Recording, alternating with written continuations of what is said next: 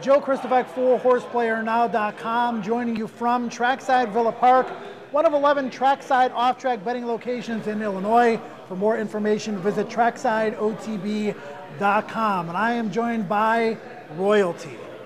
It's King James Dixon. And James, you kind of got your nickname as King James through your multi-race wagering successes, but also now you've had quite a bit of recent success in handicapping tournaments. You won an express bet qualifying situation 2 years ago. You went to the NHC for the first time.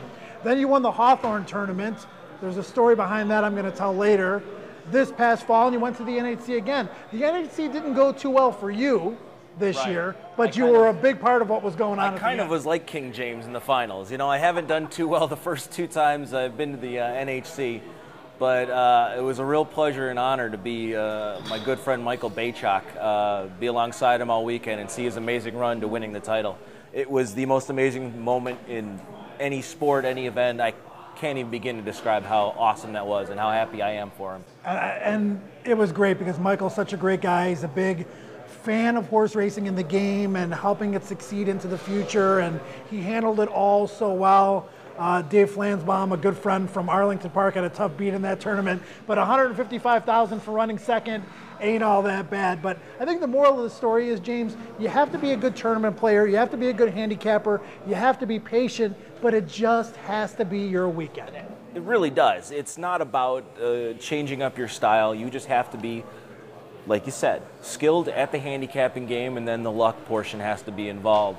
I know Michael would say he's a great handicapper. He did what he needed to do that weekend, but every winner he had came from behind. If he had one bad trip, if he had one odd point, float down or up, he only won by $1.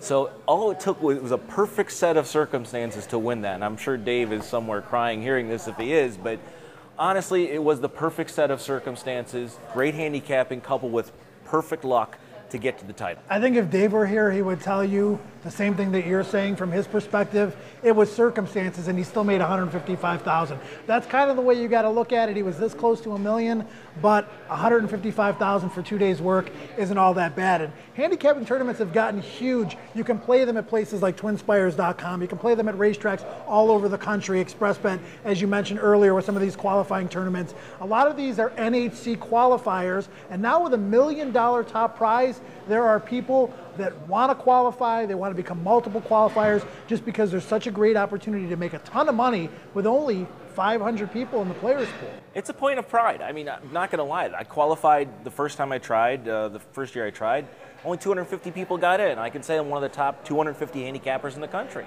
And then this year there was more people, but there was more prize money. So just to be in that air, and an air of electricity, and just coupling everything that we like to do, which is horse racing, with the biggest prize that any of us will ever see, unless we bet, unless we win the Kentucky Derby, the coupling is just something you can't even describe. Well, the NHC was a win-place tournament. Right. Okay? The tournament that you won at Hawthorne was a real live money tournament. There are different kinds of tournaments, and what I think we need to stress first is when you're going into a handicapping tournament situation, know the rules, know how to manipulate them, know which racetracks you're playing, and really, really be prepared and do your homework. Make your decisions on the fly because every race is going to come up a little bit different. I would say, yeah, you need to know what kind of contest you're in. The contest I won at Hawthorne was my specialty. It was a multi-race wager. The contest, the NHE, the win place, it's not quite as strong for me, but I would say to anybody who's playing it, don't change your handicapping to fit the contest. Change your wagering to fit the contest. But the way you pick horses, the way you visualize races, the way you look for value, be consistent in that because those are the skills that got you to where you need to be. Do that, but then adjust your wagering to fit the contest. If you're in an online tournament and there's 2,000 people in it, you're going to have to score higher than if you're in a tournament where there's only 50 people in.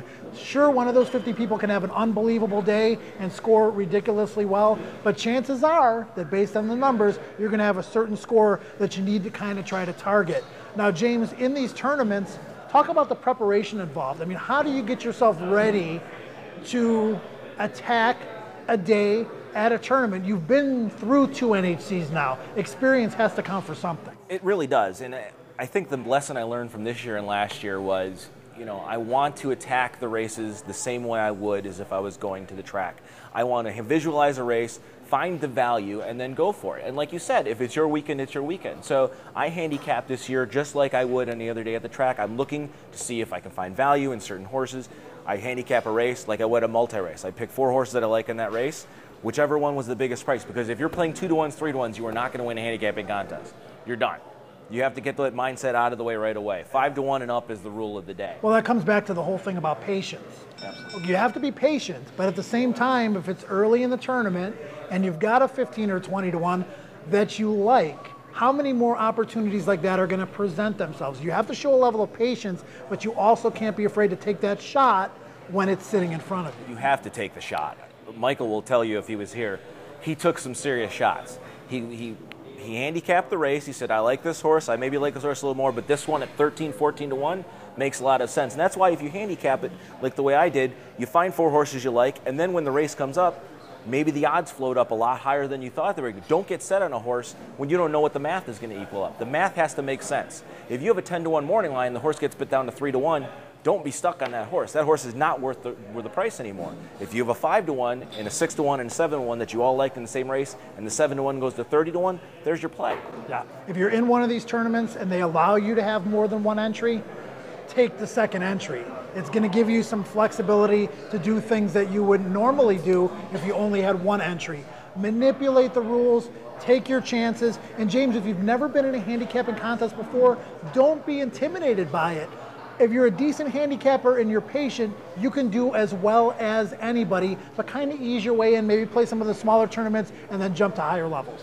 Yeah, I don't see it being that. It shouldn't intimidate you. It should be fun. It's not the end of the world. This is a great way for the sport to evolve and get people involved just from the everyday wagering, competing against people that you would normally sit side by side with, and try to get to Vegas. I mean, you get 3 days in Vegas. How can you top that? And you get to hang out with all the hobnobs in the horse racing world. So enjoy yourself, have fun. If you have to play a few tournaments to get in, so be it. But just the most important thing is just enjoy yourself and attack it like you would any other day at the races.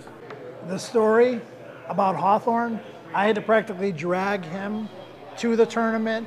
He had to make a drive out there. He had to make sure that it was something he wanted to do. What was it to get into that tournament? It was $200 to get in, and then you had to bet $400 over the course of 2 days. Right. And it's an investment. And the funny thing was the way I won the tournament, this was multi-race wagering. It could be any type of wager, and it was a pick 5 ticket where I only spent $40, and those people who know me and know that that's not me at all. So I singled a Bob Baffert horse in the third, who was 2-to-5, and somehow a pick 5 still ended up paying $4,000. And it led to going to Vegas, which being alongside Michael for that was even better than winning the Hawthorne tournament by a long shot. Multi-race wager wins, tournament wins, being involved in all of that. There are so many different players to play in tournaments on a regular basis. It's kind of like a family. You get to know a lot of different people that have similar interests to yourself. Yeah, it really becomes like a poker tournaments where you get used to seeing the same people at the same tables, and you're friendly to them, but then you want to beat them. And you make a lot of friends. And if you saw the table that we're all around all 2 days with Michael winning that $1 million, we're like a fraternity now. Our friends in New York and all those guys, it just becomes something you remember who you're with and where you were and what you were doing, and just unbelievable. If you love horse racing, play in a tournament, get a taste for it. It's something that you cannot really put any sort of dollar amount on. Play the smaller ones, play the bigger ones, try to get to the NHC. It could be your weekend just like it was Michael's. I'll see you next year. All right, NHC 2013. James, I'll be there this year too, I think.